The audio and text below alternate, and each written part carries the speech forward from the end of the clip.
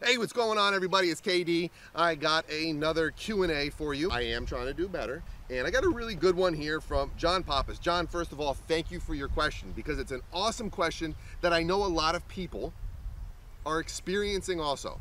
So by answering it, John, you and I are going to help a ton of people as well as help you. All right, so John's question: how do I stop my puppy from biting my hand when putting on the harness for going for a walk? This German Shepherd puppy is 14 weeks old and is a good dog. All right, so super common issue is puppy biting. First thing we need to do is always remember, anything we're doing with a dog, we gotta follow the steps. And not just the steps in the actual teaching and training, but just in dog ownership. I've been saying this a lot more recently. I'll be saying it even more in the future. We got 3 things we gotta think of in this order: management, then relationship, then training. The reason why? We can't train until we have a relationship. The right relationship. We can't have a relationship until we have a really good management plan. What does a management plan mean?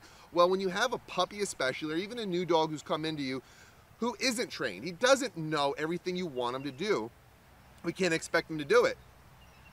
So we don't want him to get in the habit of doing bad things. Dog trainers and myself will use the phrase preventing rehearsal. We want to prevent the dog from achieving success at doing the things we don't want them to do until we can teach them. That's what management means. So with puppies, biting, nipping, it's super common.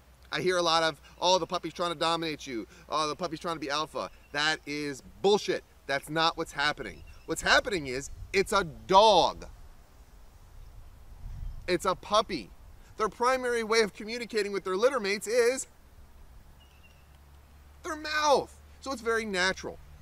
Now, because it's so natural, I have a brand new puppy. What I don't want to do is think, oh, I need to punish the dog. And specifically, it would be positive punishment that people are usually thinking about, even if they don't know what that phrase is because they've never watched my content. Positive punishment, the addition of a consequence to decrease the frequency of a behavior. That's what people commonly refer to as a correction. And it can be anything from going, no, to, I've heard some other crazy things with puppy biting, like flicking the puppy on the nose or pinching their teeth. Or you don't need to do any of that.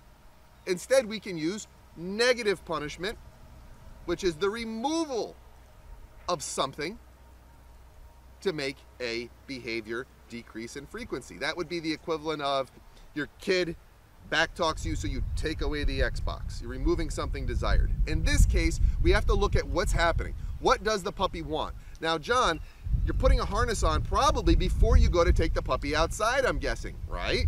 So the puppy has already associated that harness with really cool stuff like going outside. That's why the puppy's getting excited and biting all over your hands, because they can't think. They don't have the impulse control yet, which is what we're going to teach them. The way we're going to do that is, first, only do this when you know you have the time. That's the management part. So when I go to put the harness on the puppy, if the puppy starts biting my hand, I'm going to remove the harness. I'm going to pick it up and stand and just ignore him until he settles down. The minute he settles down, I slowly go back to put it on again. If he starts being a jerk, bottom line is, what you're telling that puppy is, I'm not putting this harness on while you're doing this behavior that I don't want you to do. Eventually, the puppy realizes, through your consistency and your discipline of applying this concept, the puppy learns, I have to be cool to get the harness on to go outside. See, reinforcement doesn't always have to be a cookie or a treat. When you look at the definition of what is a reinforcer, it doesn't say cookie, treat. It's anything that the subject, in this case, the puppy, anything they find reinforcing in that situation. And in that situation, the puppy doesn't want a treat. The puppy wants to go outside and have a good time. So you're using putting the harness on and going outside as the reinforcement for what behavior? Ask yourself this. What behavior is it that you want from the dog? You can't say, stop biting, because that's stopping something. The desired behavior, what do you want the puppy to do, is be cool. That subtle change in how we look at it has a dramatic effect on the training and what we're teaching. So what we want to happen is the puppy to be cool. The way we're gonna reinforce that puppy being cool is by putting the harness on and taking them outside.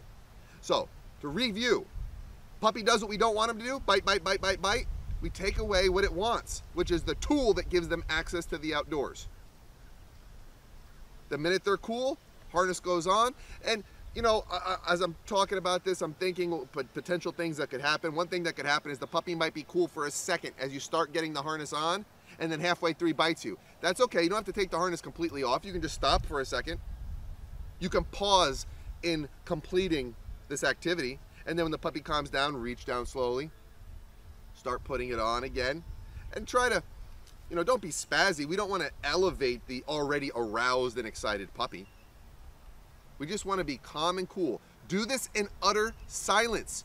All this is going to do is confuse the puppy, or even worse, teach them to ignore what you're saying because they're not listening to you anyway. Let your actions speak for you. It's way more powerful. Think about it. If you have a question, put it in the comment section below. Make sure you subscribe here. Click the link to my website, register for my blog, because anytime I do a video, it gets sent out to all my subscribers, and you get a free copy of my book, Operation Dog. If you like my really cool shirt, here's how you get it. You go to warriordogfoundation.org, an absolutely amazing organization that helps dogs that have come home from combat, or police dogs that can't function anymore. They need to be retired. And previously, we don't know what would happen to them. It wasn't always good things. This organization is the only charity I've ever supported because I know they do amazing things for amazing dogs, providing them with the retirement and the life they need. So go to their site. I'll put a link in below. Buy some cool support gear because every penny is going to go to help some dogs that need it. When you're thinking about your dog, when you're thinking about training, when you're thinking about teaching them, when you go on the internet and watch videos like this, remember the first thing you have to do is drop your ego before you pick up that leash. Send me your question, guys. See ya.